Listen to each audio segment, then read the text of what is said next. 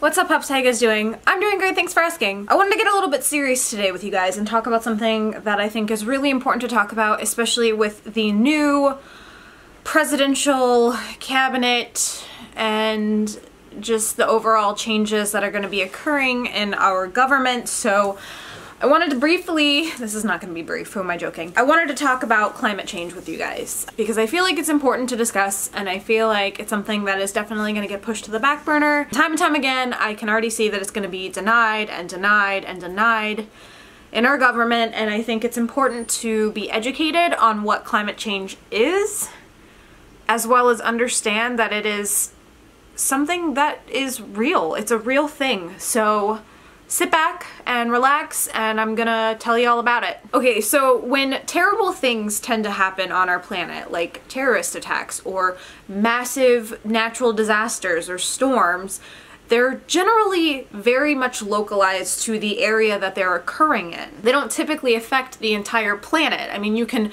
read about it online or you see the effects through the news on TV, but there's a feeling of indifference that comes with not being directly affected by something. And when that happens, people tend to ignore the problems or ignore what's going on because it's not actively affecting their lives. But climate change isn't one of those things. Climate change affects every single person that lives on this planet. No matter where you live, you are affected. You've been affected for years and years and years. You are being affected right now in this moment. For years to come, even after our generations, there will be effects of climate change unless we take necessary steps to try to reverse the damage that we've already done right now. So imagine that you live in a shack in Canada. It's getting really, really cold, so you decide that you're gonna build a fire with as much wood as you can possibly find to stay warm. The fire is obviously a #1 priority because you know that if it gets too cold that you can die, so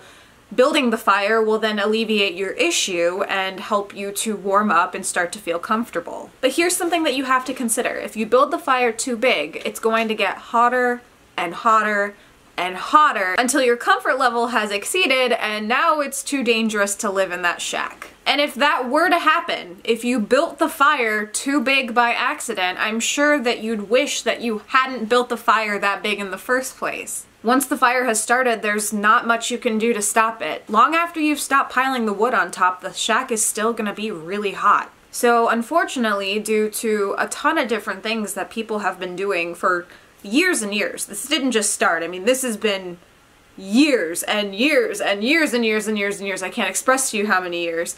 People have caused the planet to become warmer and warmer and warmer. And it's not something that's noticeable enough to see it occurring second by second. In fact, since 1900, the planet has only warmed up about 1.5 degrees or so. However, by the year 2100, global warming will have increased the Earth's overall temperature anywhere between 3 and 9 degrees. Right now, as it stands, there's a 75% chance that the temperature will increase between 3 and 5 degrees. There's a 50% chance that it will increase between 6 and 9 degrees. Now that might not sound like much, but to put it in perspective, when we came out of the last ice age, the planet warmed up by 5 degrees over 5,000 years. Climate change is threatening to increase the temperature by the same amount in less than a century. And once the planet starts to warm, it's almost impossible to stop the process. Now, if you're not sure what global warming is, I'll give you a little bit of a backstory. Global warming is the product of greenhouse effect. And we all know what a greenhouse is. It's a place that's really well suited for growing things because it traps the heat inside and it keeps it hotter than the atmosphere outside of it. And the greenhouse effect is not a bad thing in most circumstances. Basically, you can think of Earth's atmosphere as one giant greenhouse. There are gases super high up in our atmosphere, like carbon dioxide and methane, that basically act like a shield against the sun's rays. So some of the sun's rays obviously pass through the greenhouse gas and make their way to Earth. And then to that effect, the warming planet gives off heat energy, which then radiates its way back out to space. Some of that outgoing energy doesn't make its way back out to space, however, because of the greenhouse effect, and it makes its way back down to Earth. So effectively, it traps that heat energy, and it keeps the Earth about 33 degrees hotter than it normally would be if we didn't have those gases. That is what is called the natural greenhouse effect, and it's a really good thing. Without it, Earth would would be way too cold to support a lot of the life that we have on it. And I don't just mean people in that regard, I mean plants and animals and things that humans need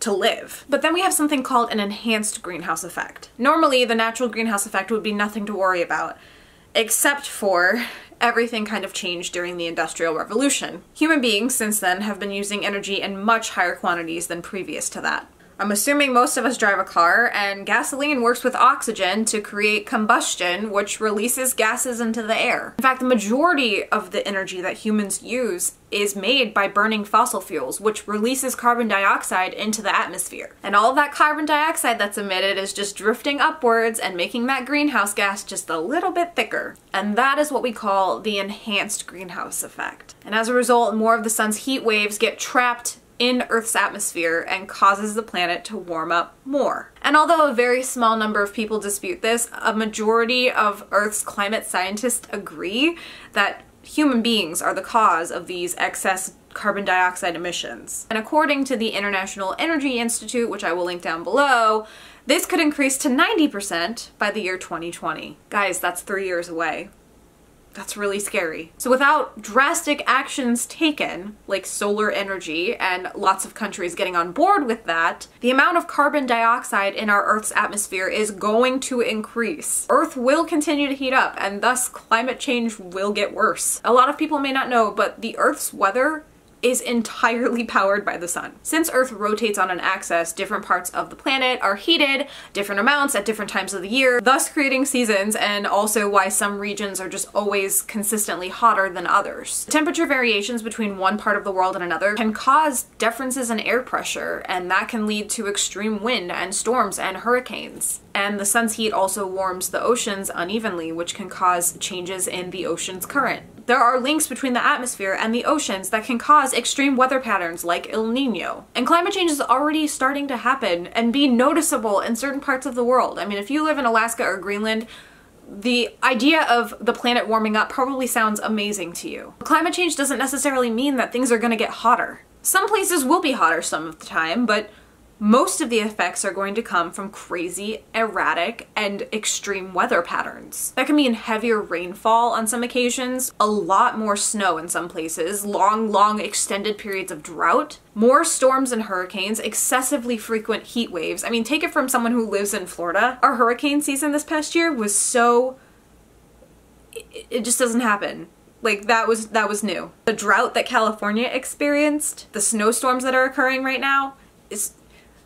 And I do want to mention this because I don't want people to think that this is just a video of me preaching global warming at you. While the vast majority of scientists definitely believe in global warming and climate change, there are a small number of scientists who don't. Most scientists are in agreement that the Earth is warming, but a small number do not believe that fossil fuel and human carbon dioxide emissions are the cause for the warming. And then there are climate change skeptics altogether who do not believe that the Earth is warming whatsoever, or if it is warming, they believe it's caused by just normal patterns that have been seen in the past. And people could still be wrong about global warming, but honestly, it's becoming extremely more and more unlikely that they are wrong. If you know it's rained every single Wednesday for the past 7 years, you might assume that it's gonna rain this Wednesday because the pattern says so. Essentially what I'm trying to say is that you're using data from the past to kind of figure out the future. And obviously scientists are able to make these forecasts using complex computer systems with models, which is essentially a collection of math equations that I could never dream to understand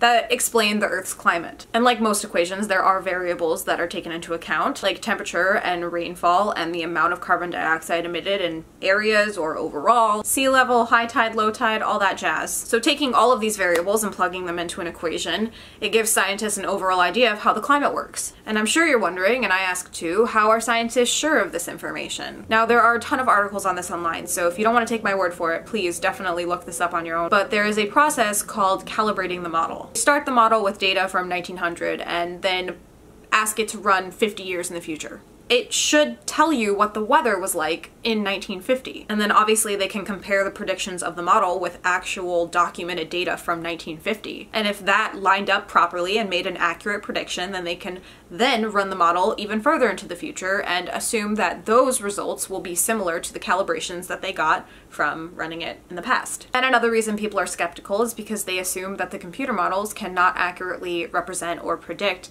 what the weather could be like in the future. They assume that the computer models are too simple and cannot actually predict what will occur in our atmosphere and in the climate. However, as time goes on, climate scientists have more and more data to work with, and computers are becoming more and more powerful. Ultimately, the models are getting better. Humans, of course, are animals too, and I think a lot of times people forget that we are actually part of the global ecosystem. So what can be expected from future climate change and global warming? There are going to be more erratic weather patterns that will lead to more storm damage and a lot of people losing their homes along the coast because of coastal flooding. Pests and mosquitoes and diseases are definitely going to spread with more global warming because these things thrive on heat and wet areas. If the Earth continues to heat up at the rate that it is currently at, by 2100, malaria is expected to spread much more widely and will affect 2/3 of the population. To reduce the impact of climate change, we have to reduce global warming. There are very simple things that you as an individual can do to reduce your carbon dioxide emissions. You can replace all the bulbs in your house with energy-saving bulbs. You can cut back on the amount of red meat that you eat because cows emit